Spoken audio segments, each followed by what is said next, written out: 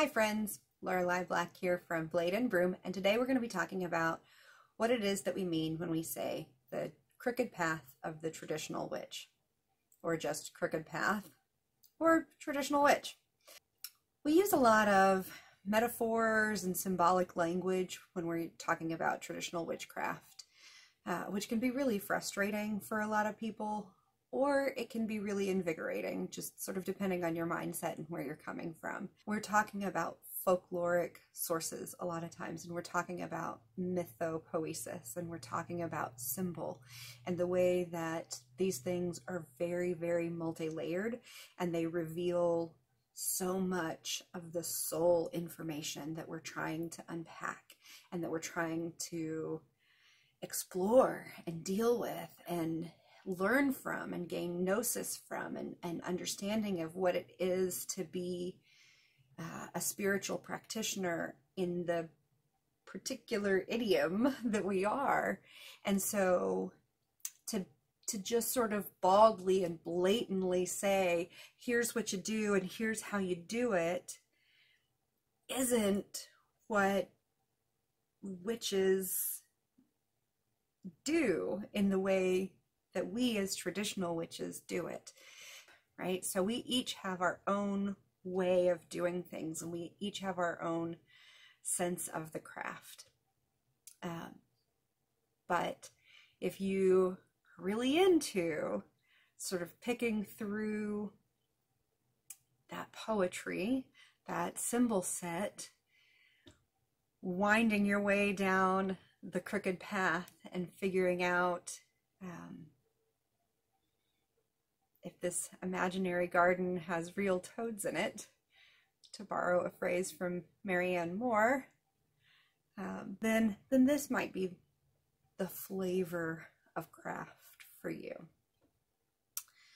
So we call it the crooked path because it is a winding road. It is not straight and narrow. There is not one path through the wild wood, through the witch wood. There just isn't. Even if you're following a tradition, meaning something that's replicatable, that gets handed down through a lineage system, the way my path has unfolded for me is different than my initiator's path, and it's different than my students' paths are going to be. We're studying very similar materials. We're studying arguably exactly the same materials, but the way it unfolds for me is different. And as I make my course through my life and study these practices and these mysteries, they get revealed to me in maybe a slightly different order and maybe a slightly different way. No two paths are the same. We can also use the term crooked to delineate between it being a right-hand path or a left-hand path. The path of the witch is really neither. It's not black and it's not white. Some witches will delineate themselves as a white witch or a black witch, trying to say that their path is very positive or that their path is extraordinarily negative and blasting if they really focus on that cursing magic. But traditional craft really isn't truly either of those things. It's not a right-hand path of pure positivity and only working within the light, seeking to harm none, and doing all of those types of things. And right-hand path magic typically also is serving the greater good most of the time, and seeking to serve the greater community. It's very self-sacrificing and that type of thing. Left-hand path magic is more about taking for the self than it is about giving. Left-hand path magic is often viewed as very sinister, which actually just means to the left, but it's often viewed in this very negative light, whether it actually is or not. And I know plenty of LHP practitioners that are not, you know, these negative, baneful magicians in and of themselves, but certainly within the practice, there is the opportunity to do baneful magic and blasting magic. The crooked path of the traditional witch is neither purely a left-hand path or a right-hand path practice, but it picks its way between the two, using whatever tools it needs at the time. So, nor is it purely a middle path where it's seeking absolute balance between the two, but it's sort of going back and forth, winding its way and picking and choosing its footing as it needs for the moment, and frankly dealing with what the consequences may be of those choices. Traditional witches are very in tune with the idea that I'm going to make the choice that I have to make at the time with the best information that I have, and if there are consequences for me for that action, then I will deal with the consequences. We also generally then really look at what the consequences are going to be ahead of time before we make our choice. We actually do quite a lot of soul searching about what our ethics truly and deeply involve. We'll talk in more depth about traditional witchcraft ethics in another video, because it definitely deserves its own discussion. For now, we'll leave it at saying that the threefold law and the concept of harming none are really sort of foreign concepts within traditional witchcraft. They're not principles to which the traditional witch typically adheres. Our codes of ethics tend to be a lot more complicated than that, actually. So a lot of times it's easier for us to actually juxtapose traditional witchcraft against Wicca as a way to describe what traditional witchcraft is and what it isn't. And the reason for that is that Wicca is so much more broadly understood within paganism and within the witchcraft community. Most people have done some reading about Wicca and have had some exposure to Wicca because it has been very broadly popularized, and most people get their first exposure to witchcraft through Wicca as opposed to traditional witchcraft. Wicca stems from the 1950s with the writings and publications of Gerald Gardner. It is very goddess-based, and the central authority within a Wiccan coven is the High Priestess. There are lots of derivatives of Wicca. So the first sort of hive off of Wicca of Gardnerian Wicca was the Alexandrian tradition, and then from there have been lots and lots and lots of other variations of Wicca that have come from that. And a lot of folks don't necessarily realize how the tradition of witchcraft that they're practicing has evolved from Wicca. But if you start studying the roots of the practice of witchcraft that you are practicing, if it is very ceremonial in nature, very goddess focused, or has the goddess as its central image, very priestess focused, then it is probably a neo-Wiccan tradition. If you are accustomed to 4 elements in the 4 quarters, with north being air, east being fire, right? Hold on. No, earth. Oh my gosh.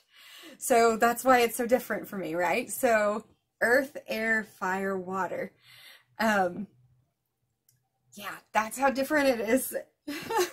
People are going to watch this video and think, she doesn't even know her elements. Tradcraft can be really different. Our elements are very spirit driven and are in sometimes very, very different places. So I am very familiar, with where the ceremonial hermetic elements are. You know, I have a good grounding and educational background in that, but we come at it in Tradcraft very often from a very different perspective. So that's another note, right, is that in Wicca, there's a lot of ceremonialism, what I would call Western Hermeticism, just woven throughout the magical practices, and even within the mystery system that is Wicca, and is within the neo-Wiccan versions of witchcraft. And it's also usually very initiatory and also hierarchical. So you have this structure, usually a 3-degree structure. You can find some of that initiatory and hierarchical structure within versions of Tradcraft.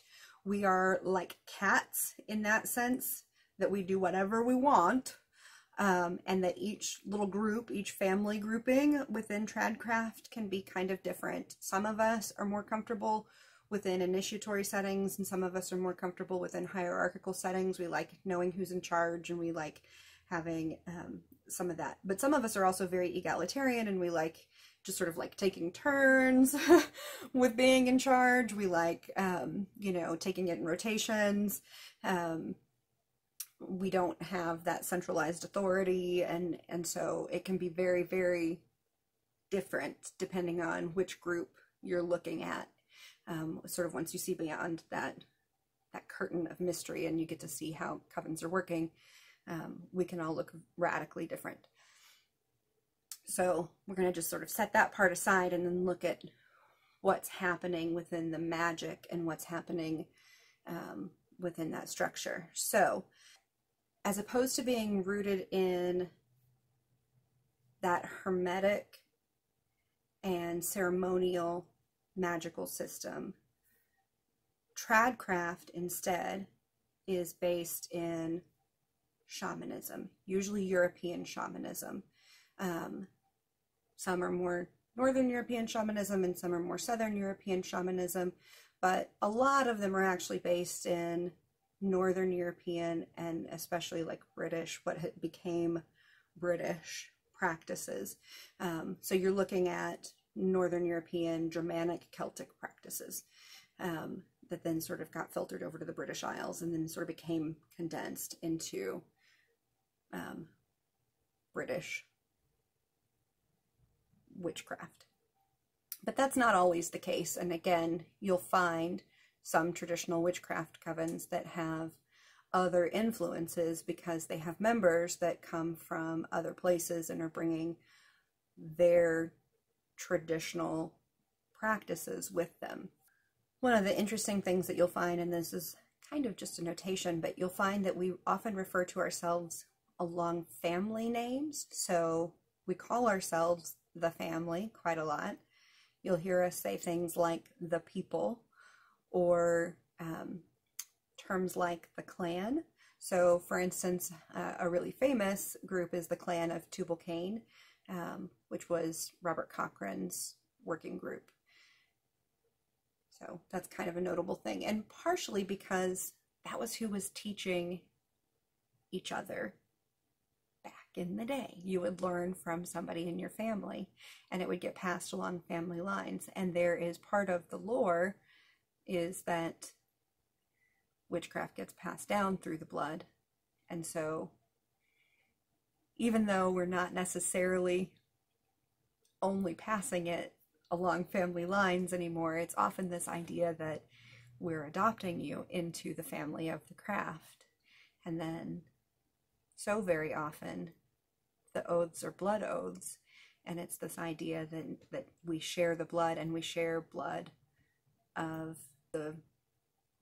those primordial beings who gave us witchcraft in the first place. Our practices, when I say that they're very shamanic based, they're usually based on trance and flying out, or what is referred to in other traditions, more New Age traditions, as astral projection, but it's based on journey work and on spirit communication and on healing practices and that type of work. So things that across world cultures look like shamanism. We tend to be more animistic in our practices, seeing life and spirit everywhere, and seeking to find gnosis within that and interact within that. The tools of traditional witchcraft are strikingly different from those that you'll find in Wicca. So you'll see things like the broom and the cauldron in both, and everybody has sort of an array of cups and blades. Everybody likes their knives and swords, but I think the shamanic influences that are in traditional witchcraft lend to some really distinctly unique tools that you're not going to find from the hermetic influences that you'll see in Wicca. So we have things like anvils and stangs and druzy stones and kepins and stuff that, if you're not familiar with them already, those probably, a lot of that's just going to sound like foreign words that I'm saying, and they're not foreign words. They're actually just very European words. You know, anvil's not a foreign word. You know what an anvil is, but you're probably also thinking, how in the world are you using an anvil in your witchcraft? And again, we'll talk about that, but not today. I mentioned that Wicca has the goddess and priestesshood as very sort of centralized and takes an upper priority. And you see the god and you see priests within Wicca, but usually the goddess and the priestess have the final say. It's the god is the goddess's consort, and the priest is deflecting or deferring to the priestess. That's typically how it is within most of Wicca. Within Tradcraft, this can vary by specific tradition or coven, but you'll find one of really three scenarios happening. Either there's a balance, a very equal balance between those masculine mysteries and the feminine mysteries and the deities that represent them. So you find power shared between the divine masculine and the divine feminine. Or you'll find that there's a lot of reverence given to a figure that's identified as the witch father, who is seen as that bringer of enlightenment and the illuminator. And he's a very devilish figure. He looks very much like the Christian devil. And there's a lot less emphasis placed on any type of goddess figure. Or, as a third option, you'll see a lot less emphasis placed on any kind of deity figures and a lot more emphasis placed on tutelary spirits and spirit communication, and that sort of familiar spirit relationship. And there's just not as much focus on deity within those versions of traditional craft at all. So really it just sort of depends on where the focus is within that particular branch of traditional craft. One final thought is that you find a lot of folkloric references and inspiration within traditional craft. Some traditions more than others. So, and I'll just go ahead and say very heartily that my own tradition is very heavily folkloric. And when I say folkloric, I mean that we're looking to folklore, we're looking to myth, we're looking to nursery rhymes and chants and balladry and trial records and that type of source material for inspiration and for hints and clues about magic and about deity and about spirit and about our path and about how we might journey deeper into this crooked path and into the spiral. One of the symbols that I actually quite like as an emblem of the crooked path, one that my tradition uses as an emblem of the crooked path, is the triskel. So we use it actually as a reference for the crooked path and see the crooked path as synonymous with the spiral castle itself, and the spiral castle then being synonymous with the world tree and with and the world tree as being that transvective center, that place from which we can travel out by accessing the crooked path, and by setting our feet upon the crooked path, as it were.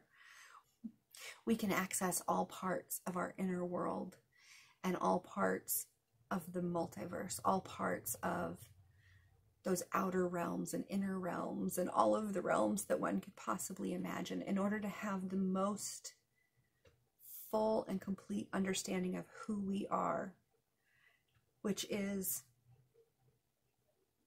the work of witches,